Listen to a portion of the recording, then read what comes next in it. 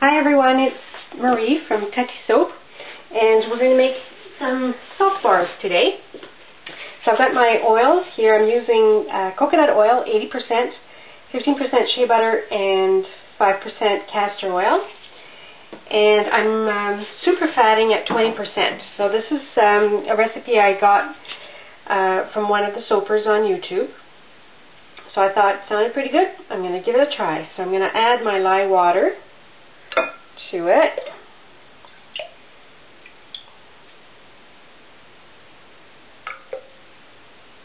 And I'm going to aim for a light green color with spearmint lime fragrance, actually essential oils. So we'll see what that turns out like. Okay, and you may notice I've changed my camera's position.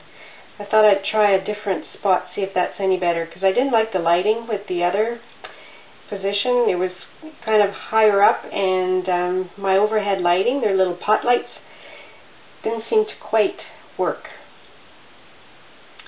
Okay, put the stick blender in here.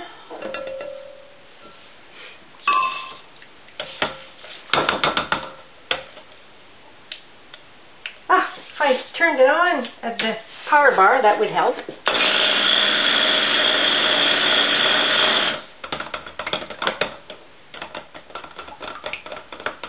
Okay, so we're going to put some color in here. I'm going to use some green chrome, just a little bit.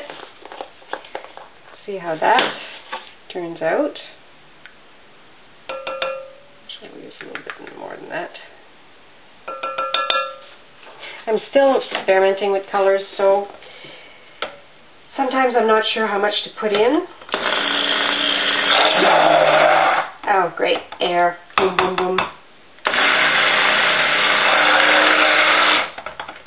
Oh, actually, that's a nice color.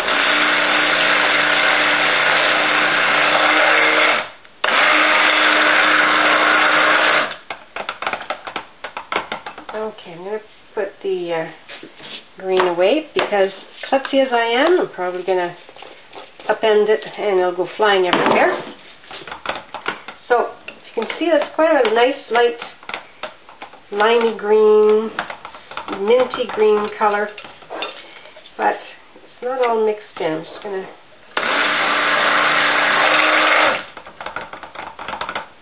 it's got some flecks in it. I should have probably mixed the pigment with a little bit of glycerin.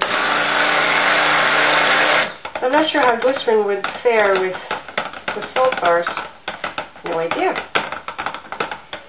Okay, well,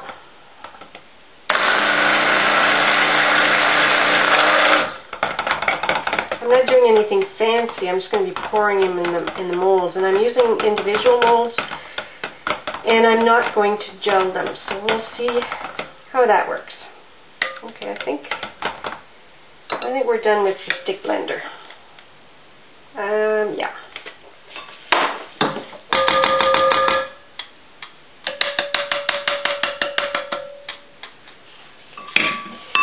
I'm going to put in my fragrance oil, or saying fragrance oil. These are actually essential oils that I'm using. And I've got them mixed with my castor oil in here. I sometimes do that. It helps to anchor the scent somewhat. So they say. I've not made enough to compare really with and without. But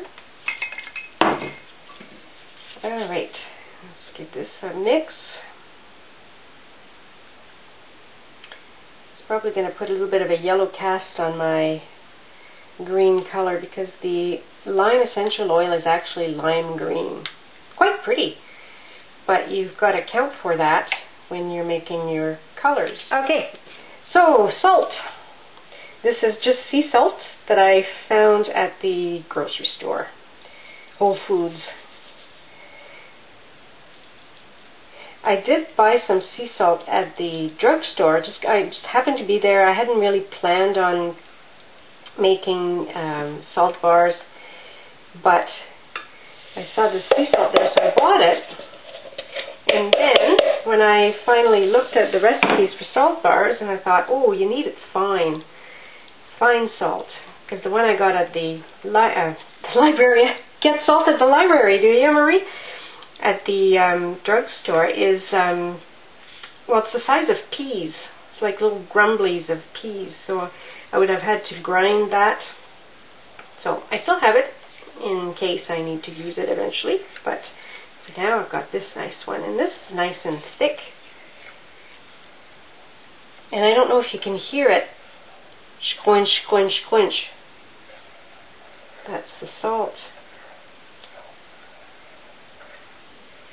It smells minty. Okay, so I'm not going to play with this much more. I'm just going to put it in my mold. So clear room. Okay, I got this at Winners, or Home Sense actually. And it's, of course, it's a baking mold, but it's really nice because it's really stiff. Like it doesn't bend much, so that it gives a lot of support to the cavities, so they're not going to distort. Okay, now to pour this without making a mess.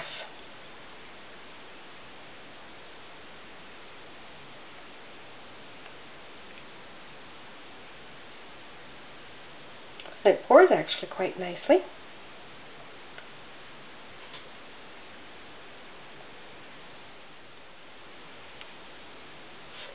I've never tried a salt bar, like using one, so I have no idea.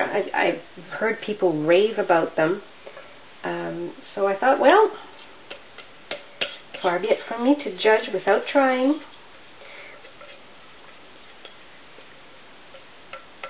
Oops.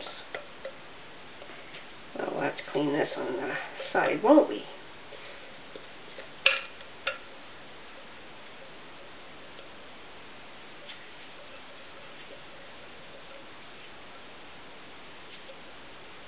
Okay, got every little bit there. Actually, whoa, that was heavy. Boom, boom, boom. Okay.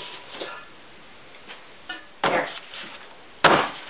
So, we will let these guys sit overnight and see what they look like tomorrow. There they are. Bye for now. Hi everyone. It's time to take the salt bars out of the mold and see how they turned out.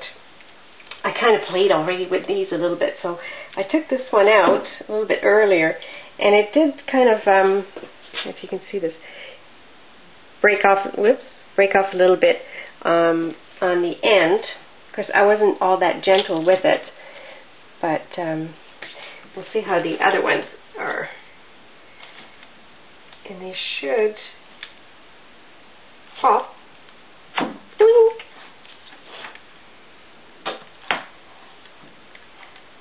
Oh, it's still the corners are not. Corners are still a little bit. But I guess that's the nature of salt bars. From what I gather, they are quite crumbly.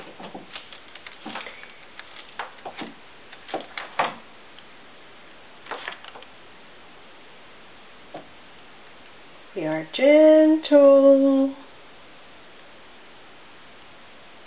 Yep, still not bad though. They smell really nice, very minty. And I was expecting them to feel very oily, but they don't. They're very smooth, and they're actually a little sparkly. And I didn't put any sparkle in them, but they just, I guess it's the salt in them that's just giving them that little. Well, that one lost a bit of its bottom. But yeah, it's the salt in them that gives them a little bit of a sparkle. So these are actually quite delightful looking. And I guess they'll be rustic. I like the sound rustic on the bottom, just like weathered salt bars.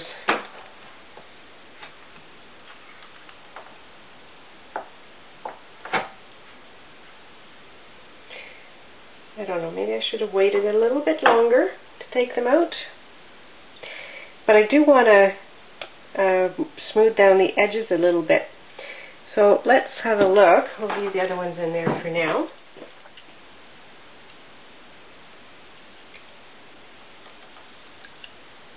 Actually, they seem to behave quite well. So here we are, salt bar.